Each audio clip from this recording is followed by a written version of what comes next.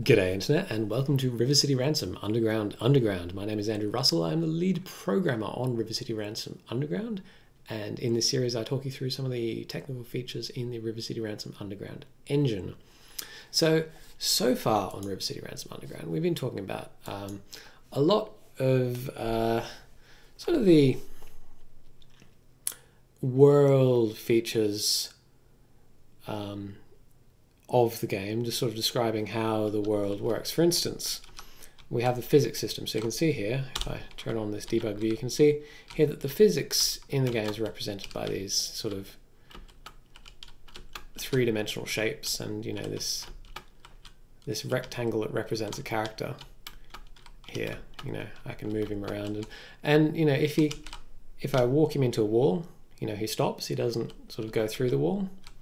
You know, if I jump him, he'll jump up, and if I, you know, move him down, he'll get pulled down by gravity. So you know, that's sort of fairly straightforward to at least sort of decide what things should happen. Like, it's fairly obvious that if you walk into something, you know, you'll hit the wall until you like slide off and go around it.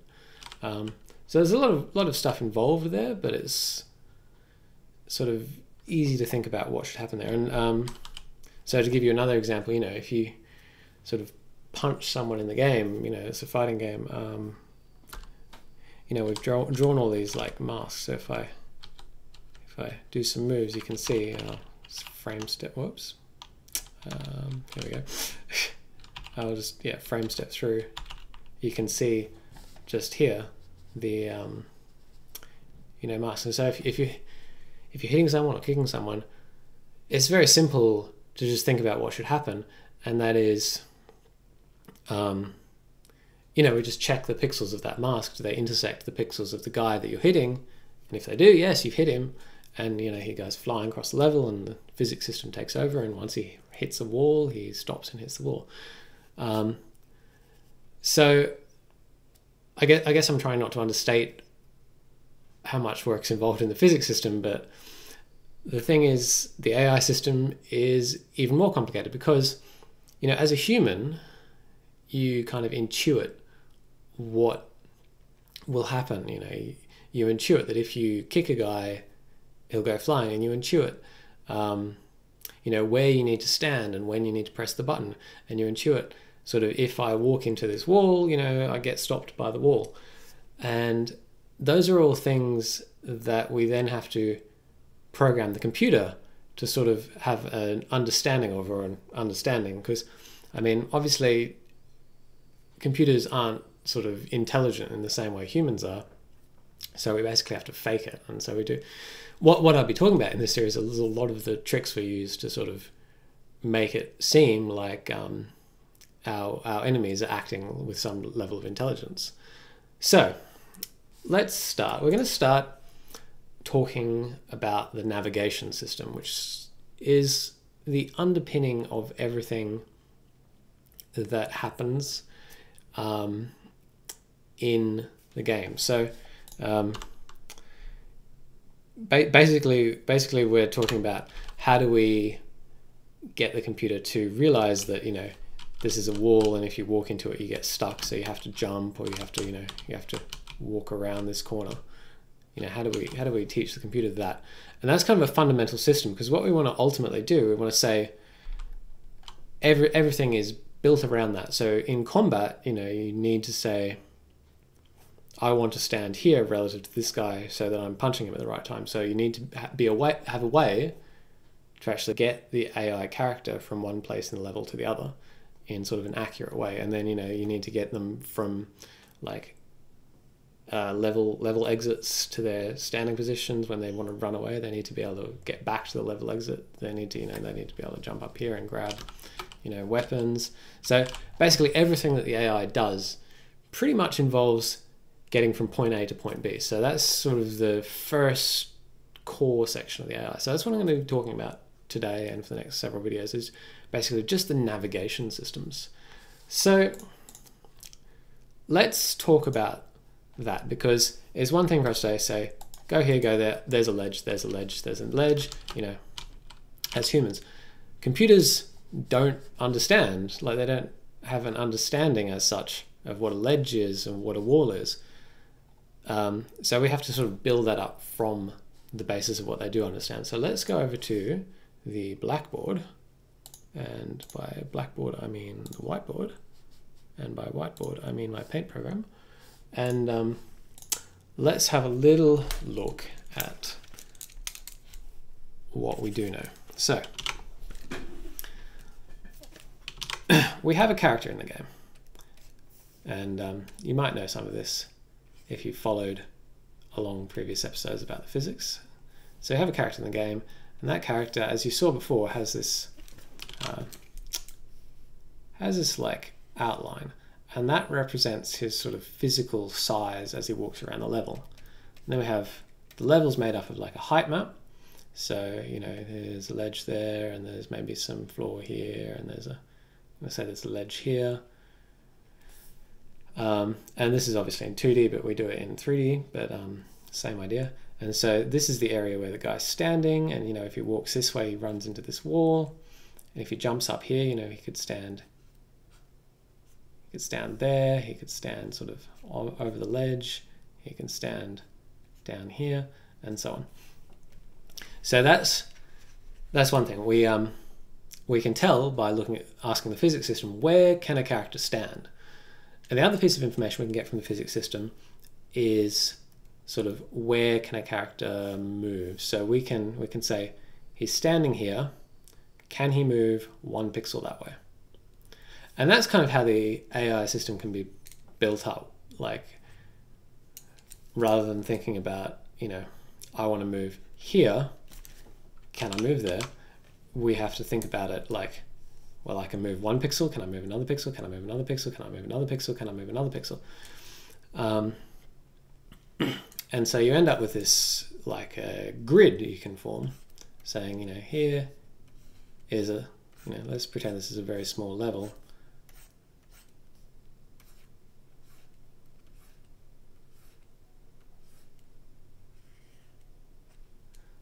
And, you know, maybe our guy, well, yeah, let's say maybe our guy can't stand in some of these pixels, like the ones that I'm coloring in. But what we do know is that he can, say, move between pixels. So if he's, let's say here, we can say, can he move there? Can he move there? Can he move there? And what we can do is we can build up a path. So yeah, we can say, you know, he can get to this goal here. Another thing I should mention, that just because a character can't stand somewhere doesn't mean, like, just because a character can stand, say, here and this square next to it, doesn't mean he can necessarily travel that way. It is possible in the game to end up with situations like that where the 2 pixels are walkable, but you can't travel between them. And sort of it's not important why that's the case, it just is. So that's sort of the thing we have. So in the end, we end up with this grid of like, you know, every one of these blue lines represents somewhere you can walk. So you can walk here, you can walk here. So you can walk on both of these adjacent pixels, but you can't walk through this wall here, and so on. And that forms like a series of nodes. So that forms a graph, what's called a graph, like node, node, node, node, node, node, node, node, with edges in between, and it's sort of arbitrary, like these don't have to be pixel aligned as such. And what we can do once we have a graph is we can, you know, we can say, we're going to pathfind there. What we can do once we have a graph is we can use an algorithm that's called A star. And I sort of don't want to go into too much detail about how the A star algorithm works, because it's covered in a lot of detail in a lot of other places. So what I will show you is someone's just made this amazing if I can find my window. Amazing tutorial on Introduction to A*. So I'm just going to link this. I'll put the link in the description.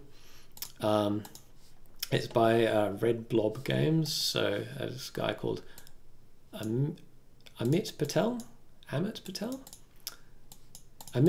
let's say, and he's got several sort of tutorials, but this one's really good, and it shows you how the algorithm works. Like here's a destination and here's a starting point, and let's find a path through this graph. Like this is a graph. How do we get there? And it explains how it all works, and it explains why it's a good idea. So here's Dijkstra's algorithm, and you can see that it finds a good path, but it has to check a lot of squares. Here's greedy best first search, and it finds a path checking sort of very few squares, but you can end up in situations where it has to turn around a corner and doesn't find the best path. And then here's A*, and it finds a good path while checking fewer squares than Dijkstra's algorithm. So I'll just leave a link to this in the description, because it's sort of a fairly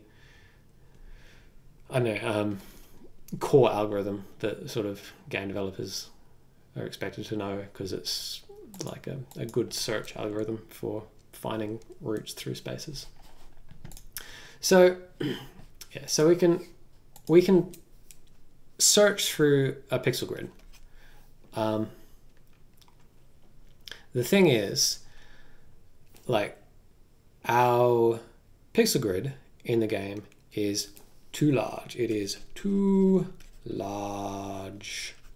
Like, so I've got 1, 2, 3, 4, 7 by 6 or so pixels there. That's obviously fairly small. We can search that very quickly, very easily, even with A*, which sort of reduces the number of steps it takes to search. But it's still too large, because our levels are like, so I'm gonna use the example here. This level that I've been using is like my demo level. That level is about 500 pixels by 200 pixels. So it's 200 pixels in the sort of going into the screen and 500 pixels across. So that's 100,000 pixels that you would need to run the search on. And obviously that takes a lot of time. So we need a way to simplify this. So let's make a new layer and talk about that. Here we go. So we know that, let's draw a fake level. Let's draw a very simple level. We'll just maybe have a dead end up here, and I'm going to make this fairly simple so it's sort of easy to talk about.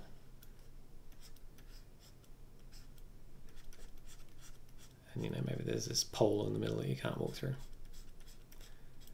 So the thing we know about this level is that, say we're standing here. Whoa, I like my smiley faces to be quite pretty, so let's do that again. Say we're standing here. We know that we can travel quite a long distance in any direction before we come anywhere near a wall where we might actually care about, stopping, or like, we don't really mind so much what path we take around here, but we do know that we have to avoid this corner. We don't want to crash into that. So if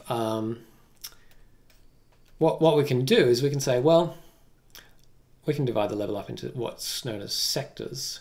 So we can say, here's a sector, and we know, I'll just quickly divvy this level up. So just to give you the example, we've got a sector here, and then, so I'm sort of doing this roughly. So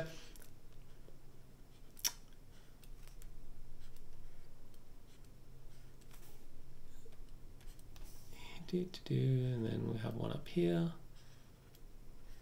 and then one more up in this corner. So what we can say is that within each of these sectors, we don't really care so much where you move because we're not going to run into anything. So we can move freely in this sector, but as soon as we try and leave this sector, we need to know what we're going to hit. So we need to, if we want to get from, say, here in the sector, we want to travel to this destination here. What we can say is, you know, we can't just drive straight there because we run into this corner here.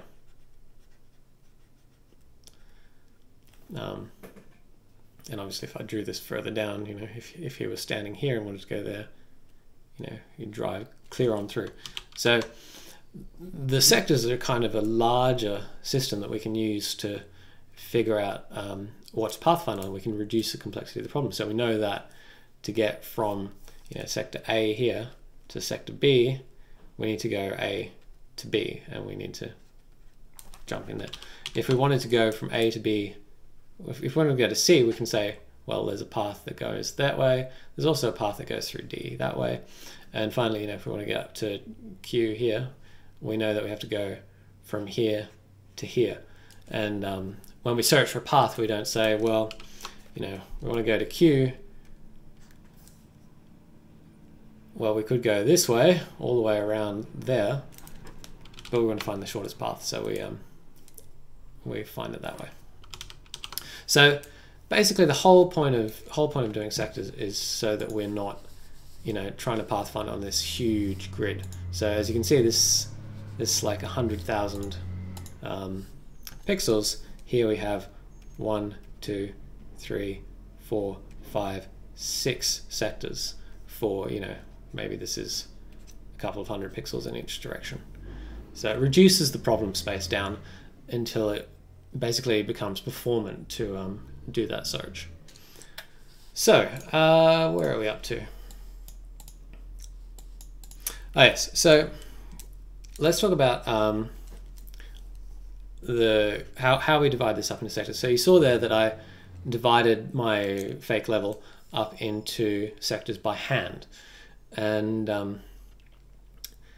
obviously that's kind of error prone because, like, I could make a mistake, and there's lots and lots and lots and lots of sectors because, you know, our levels are a bit more complicated than this. And, you know, if someone, say, added another pole in here, for instance, we'd want to recalculate the sectors without having to sit down and delete some sectors and fix some new ones. So we want this to be an automated process.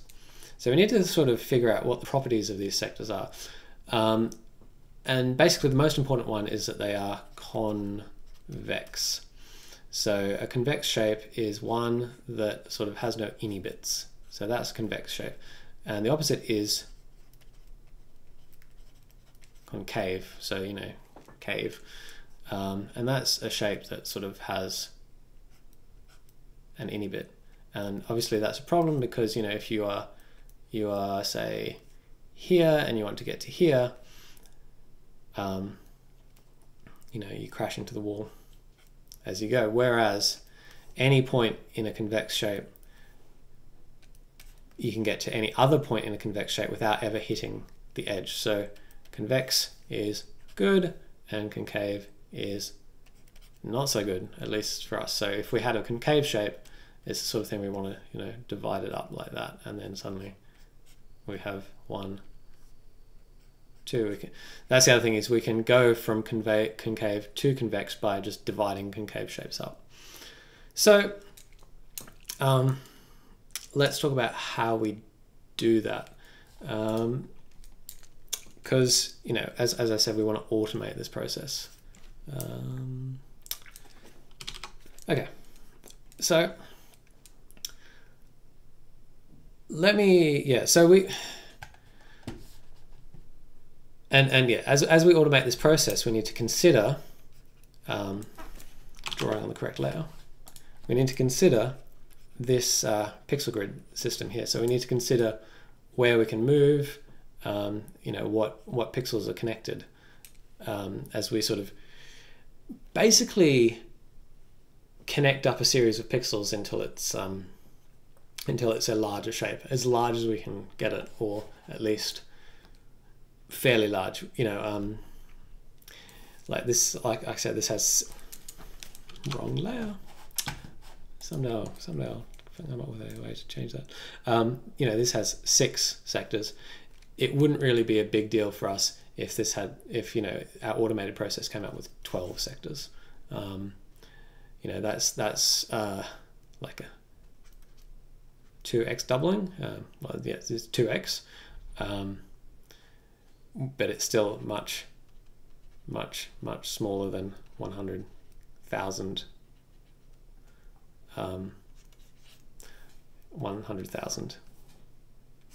sort of pixels, which, or sectors, which are 1 pixel big. So, you know, it's still a massive improvement. So let's talk about how we do the automated divvying up process. And it's basically a flood fill. So I'm going to draw out sort of a shape that I have thought about very carefully before this video that should demonstrate sort of a lot of the features that we have to think about to get our convex thing, so this dividing up process. So what we do is we find a pixel that that we haven't touched yet. Let me just check the thing. Yeah, so we look at this and we start at the bottom because that's sort of how our levels are laid out. And remember, we start here and we say, right. Actually, you know what? I'm going to slightly change this diagram because it leads to a more interesting thing to talk about. So we look at our level and we pick the lowest point. We pick the sort of first point to look at, and we expand out to the right. So every time we do an expansion, we're like looking at the pixel here and we say, can we move to the next pixel? And if we can, we keep expanding until we hit this point here. You know, can we expand? Yes. Can we expand? Yes. And then we hit a wall where we can't expand any further and we stop. We then also expand to the right and we notice that we're right next to the wall because that's what we started with. So we stop there. Then we move up a row. So what this looks like is we go up, up, up, up, and we're looking every time we do this. I'll draw this in a different color so you know we can connect there. We're looking up, up, up, up. Can we move the whole existing row upwards? And you know, how much by? Well, I mean, it's 1 pixel, but how many pixels in that row we can move up? And in this case, it's all of the pixels we can move upwards. Then we do our expansion again. So we've gone up, we expand to the right, and we expand to the left, and we fill in that row. And what this looks like is, you know, we check connectivity here after we go up, and then we expand here, and oh look, we can expand there because this is slightly wider on this row than it was on the previous row because, you know, that pixel there was filled in. So expanding upwards, and then we repeat the process like so. And then we get to this interesting point here. And we notice that if we expand that way, we come to a section where if we would expand it, we'd then be able to drop down. And we kind of don't want that because we know that if we're dropping down, it means we have we have a pixel here and a pixel here. And obviously that forms, you know, a convex shape. So you can't get from there to there without crossing walls. So what we do then, we say, right, well, we're going to stop expanding at this point. We're going to say, yep, that's as far as we're going to go. Because we know that when we come along later, we'll actually collect these pixels in a separate sector. So we stop, we just erase that tiny bit, and we say that is now the limit of our expansion.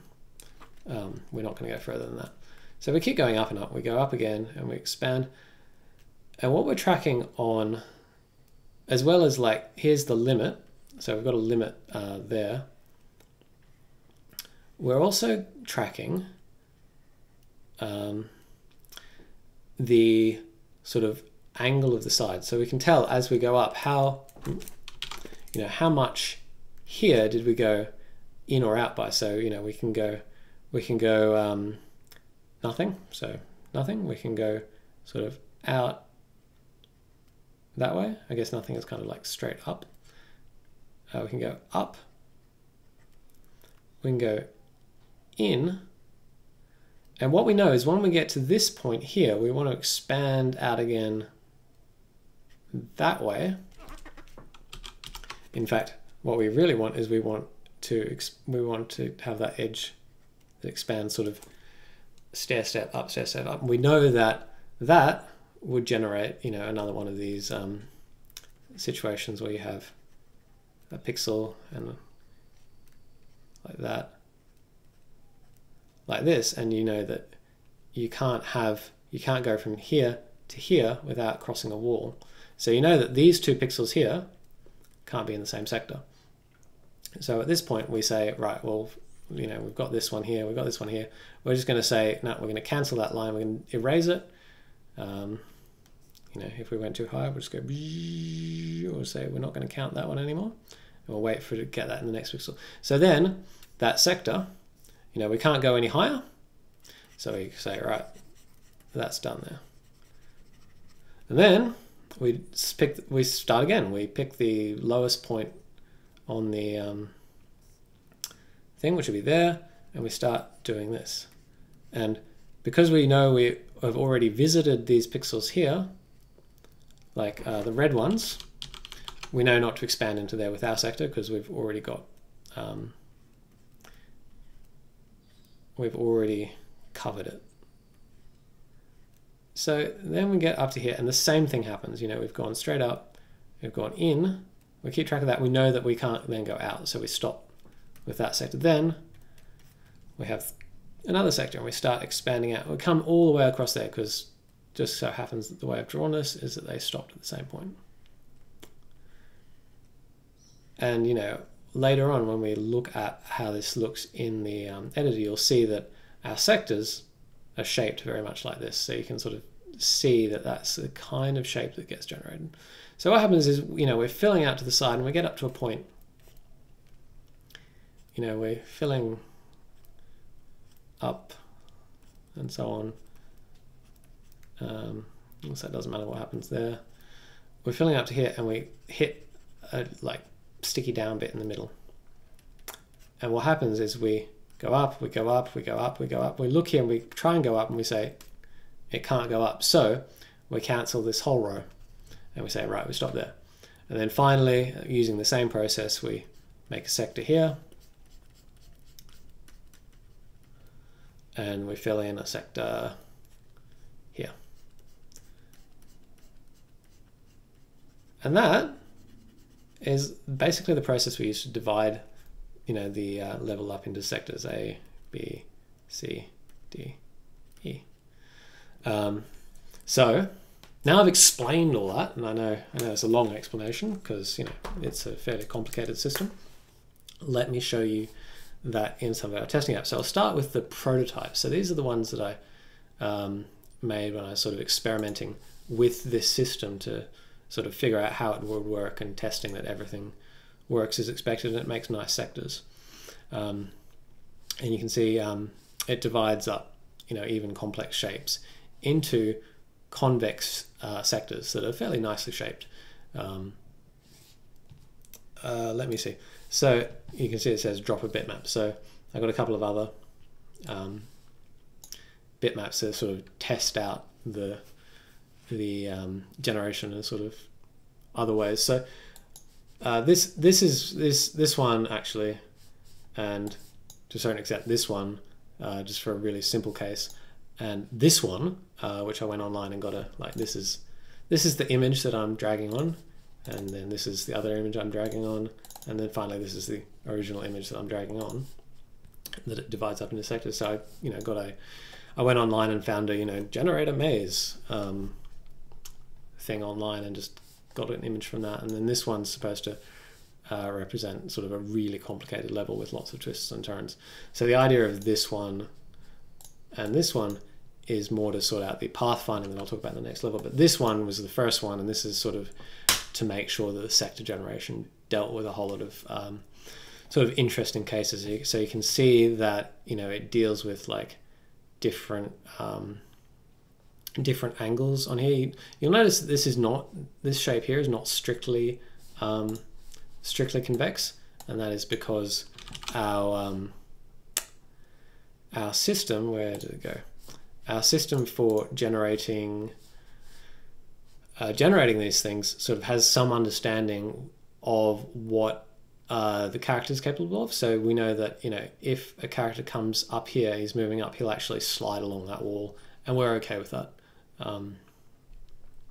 So we can have small amounts of convexness in here when we know that it's not going to matter due to the way our characters walk.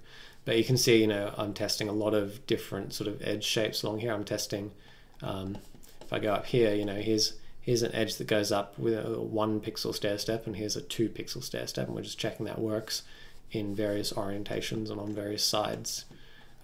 Here we're checking it deals with like holes in the level, and here.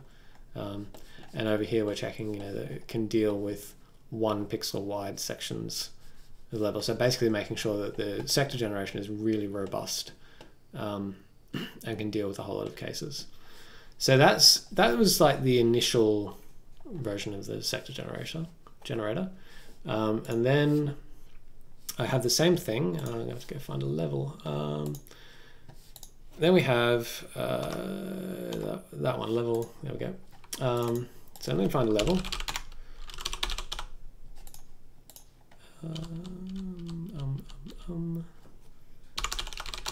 Here we go.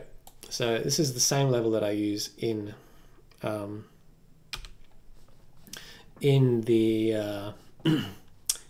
usual, this is like my usual testing level. You can see it's 3 dimensions now, so I can turn flat mode on and off.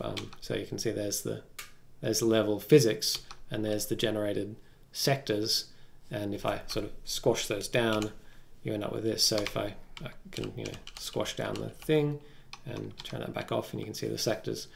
And you can tell that what I said before is quite important about how you can have so you can have a pixel, you know, like this pixel might be walkable and this pixel might be walkable, but you can't directly get between the two because, for instance, it might be a ledge, so you might have to jump up there, and we'll talk about that in a later video about that. But yeah, so you can have adjacent pixels that are in different sectors, even though they're both walkable, and you'd think they'd be convex, but you still have to account for the fact you can jump. Yeah, some of the edges are jumps basically, or drops. So yeah, so this is it in the prototype. So I've just dragged a level onto this prototype, and it's generated a whole bunch of sectors. And you can tell, I'll move the camera around because it resets the camera every time I drop it on. You can tell that it takes just like, I don't know, half a second or so to generate that sector map. So that's generating it every time I load up the level. So this is a process that we do when we basically when we save the level. So it's not so fast we have to, it's not so slow that we have to have a specific regenerate the navigation thing. You know, we're just like, well, saving just takes 1/4 of a second. But we do have to do that in the level editor rather than doing it at runtime in the game, because it does take a little while. So finally, I will show you exactly the same level. Here's the running game, and I will turn on the navigation map. There we go. So you can see it's exactly the same as what you saw before. So each of these different colored zones is a different sector. And I can turn on flat mode there. It's exactly the same as what you saw before.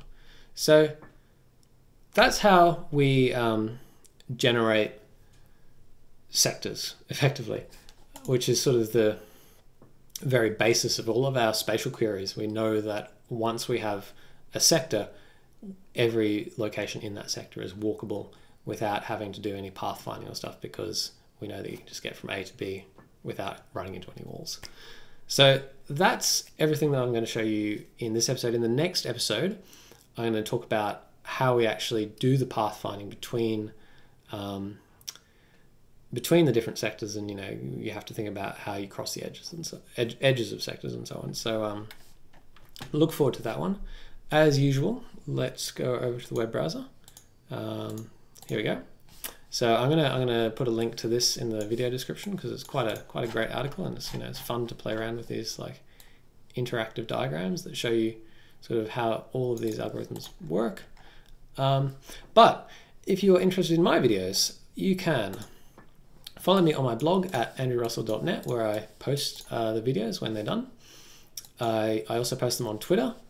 New River City Ransom Underground episode. So I post those on my Twitter. And obviously, if you're on YouTube, you can hit the subscribe button and you'll get a notification when I upload a video. So if you're interested in the game, you can follow along at River City Ransom on Twitter, and you can see that that account will retweet my videos as well. You can also follow along on Facebook. There's a banner because I'm not logged in, but you can look at the videos on there. Anyway, yes, so that's it for this episode, and so I will see you in the next episode. Thank you for watching. Okay, and now we've hidden OBS. Here we go, stop recording.